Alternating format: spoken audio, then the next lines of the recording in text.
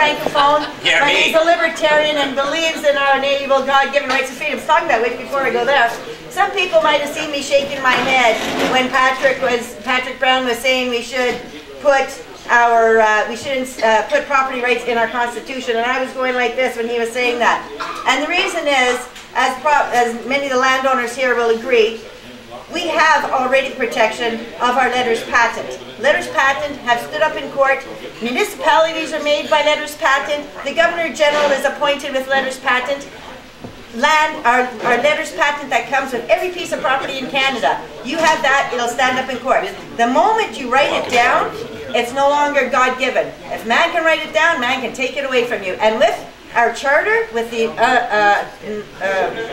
escape clauses there, the notwithstanding clauses, with the notwithstanding clauses they have, if we put it in our charter, they're going to take away our rights and freedoms. So don't have it written down. It's God-given.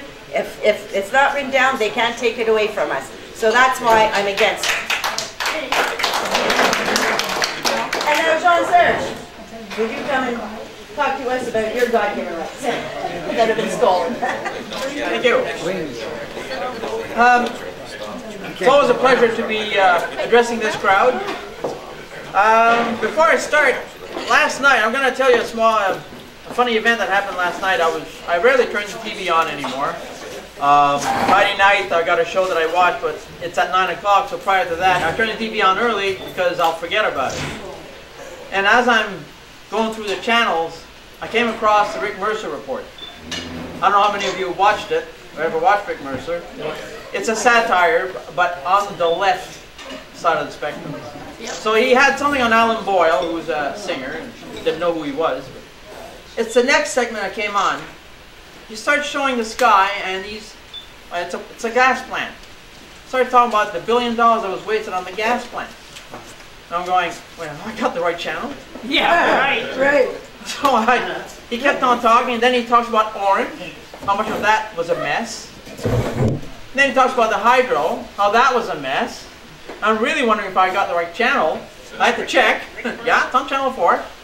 Then he brought Mars. I don't know if anybody's aware of Yes, Mars. we know about that. And then he says that the province of Ontario, the Liberal government, has done such a good job at wasting tax dollars money. Their next project is Big Hole, Ontario. And he comes along, he's got a construction hat, he's got construction workers walking all around, machinery going all around. I mean, I might forget the term because by this time I'm laughing my head off. And he literally has a big hole, bottomless pit, and this is where all taxpayers' money is going to go from now on. And he's got this person representing the average taxpayer, and he says, aren't you happy on how your money is being wasted by this government on being put in this big hole? She gets, yes, I suppose so. Sure. And then he's got this tractor coming along with a big bucket of dollars in it, and says, this is the money we've collected from the taxpayers of Kitchener-Waterloo, and dumps it in the hole.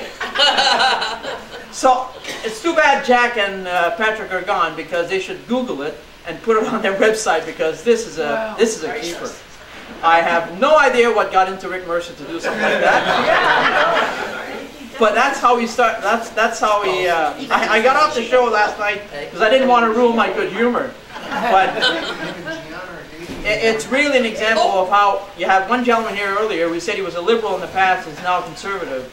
How some people are waking up to the wasteful measures that our government that we have right now is doing. I think Justin Trudeau made a couple more conservatives this week. Probably, yes. So that was my opening comment. I'll make a few other comments before I get to my book. There's this proposal for the Remembrance Day holiday, and the one thing I have a problem with is that it's going to be another holiday. Remembrance Day is all about sacrifice. I strongly believe, that's my belief, that on that day, yeah, the businesses are going to be closed, but why should anybody, like the employees, make $1, be paid for their day? It's a day of sacrifice. You close the business don't make money. The employees, you're going to learn what sacrifice is about. You don't get paid. There should be no internet. There should be no fast food outlets. We have what we have today because of people sacrificing their lives on the battlefield. Had they not done that, would we have these things today? And to drive the message home, we should have none of that working or operating on November 11th. We should pay our respect to those who went out and fought for our freedoms and liberty. Facebook page. If they wish to propose that, I'm all for that.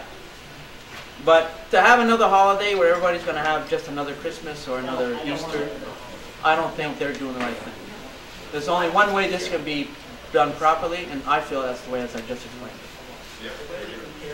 Best is to not have a holiday parade. That'd be the second bit. Everybody, they go to the cottage, they go shopping, they go to... Well, if nothing is open, no stores are open, then, you know, that's what I'm saying. There are no stores open. There are no restaurants open. Absolutely. No fast food outlets. No internet. You shut down the internet in the country for that. No gas station. No gas stations. You have nothing.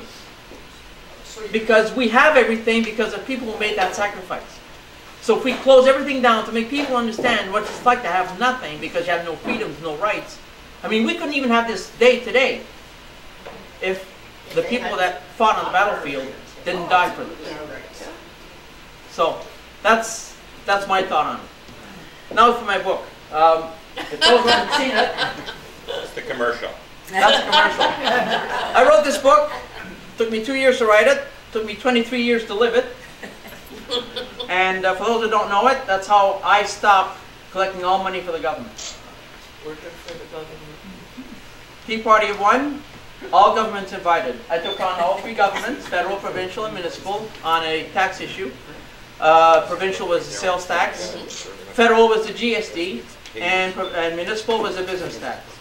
And I would like to say that I'm a strong believer that the business tax in municipalities ended because of what I did.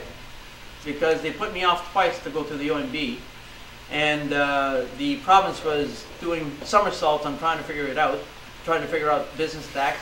And by the end of the day, they had to kill it because it couldn't be applied properly. If you read my book, you'll understand why. Anyway, I just came back from a book tour. I went to, in September, I did 7 cities. I did New Westminster, Victoria, Penticton, Kelowna, Calgary, Edmonton, and Grand Prairie in 14 days. 7 cities in 14 days. It was a nice tour. I didn't exactly get the crowds that Justin Bieber gets. My audience was quite older. And a lot higher IQ. Dano, the man. I'm going to add that. Have you got that on tape? He's into his 3rd beer. Be careful. And the message I came across from them to me was that they all understand what I'm talking about because they all have that idea. My approach to it is that business people are slaves to the government on collecting money for them. 80 to 90% of every dollar that is collected for the government is done so by small business. If small business do not have to collect money for the government anymore, the only way the government can get its money is by dealing with every individual directly. Someone who earns $11 an hour, well, for every dollar that person is being paid, their employer is paying 50 cents more in unemployment, CPP, workman's comp, and anything else you want to figure out. Serge, that's not right. That's 5%. It's about 30%. I said 50. You said, oh, I thought you said 5. No, well, no, you said no. 50 cents on 11 bucks. That's 5%. No, 50 every dollar, $50, 50 cents on every dollar. Okay. Now that represents $16 for the minimum wage. Wow. So if they had to send a check every month that would leave them with $9 or even $10 an hour, they would see $7 an hour disappearing every month. They'd have to send to the government. Do you think they continue saying that services are free? No. The mindset of the population would change dramatically. And they would stop voting for people like they have at the province of Ontario. Speaking with John Robson earlier this year, this summer, we were talking, Beth was there, and we asked John Robson How big is the government involved in the economy? First of all, we have an economy that is $1.5 trillion. That's not counting the underground economy. And the government is into 60% of that. That means $900 billion of our economy goes through federal and provincial governments. Prior to the First World War, the government was taking 10% of that, of the economy, which means in today's version, the government would be taking 150 billion. That is, federal and provincial governments together would only be taking 150 billion. 750 billion would be left to roll around in the economy before going through the government, before being wasted through a bureaucracy, before being wasted through different programs. How much prosperity would that give us? Now, it's one thing to complain about our bureaucrats and our politicians, but the politicians have a heavy, heavy job to do. Patrick spoke about how there's 32 people running the Conservative Party. Well, changing that party is going to be the easy job. The tough job is going to be dealing with the bureaucracy. I just came back from an Election Canada meeting, and I was sitting right next to the Conservatives. Their top lawyer and one of their top managers. And their top lawyer tried to help the PC during the provincial election. He was told no. So he said, you know, like, fine, sink your own ship. But he was complaining on how wasteful this campaign was for the Conservatives. And Tim Moan, who's now the leader of the Libertarian Party of Canada, after we're done talking with him, he turns to me and says, these are closet libertarians. Well, you know, a lot of conservatives are coming over to the Libertarian Party now because the conservatives are not conservative enough. But what they were saying is, and when this gentleman started talking about how he wanted to help the PCs and how badly the bureaucracy was out of hand in the province, I said, well, what about federally? I said, why don't you make an effort federally? He says, we do. But he says, the minute we come forward to the bureaucracy, and it's got to be the same thing at the provincial level. So the minute we come forward at the federal bureaucracy, the top manager is saying, if you try to modify, reduce us, we'll go to war with the government. And that's what is, and that's, I believe that. Bureaucracies are there for one thing, to get bigger. Because the people at the top want a bigger department underneath them so that they can make more money and have more power. And that, unfortunately, is the problem we have. So when I'm saying that if the people have to send in the money directly to the government,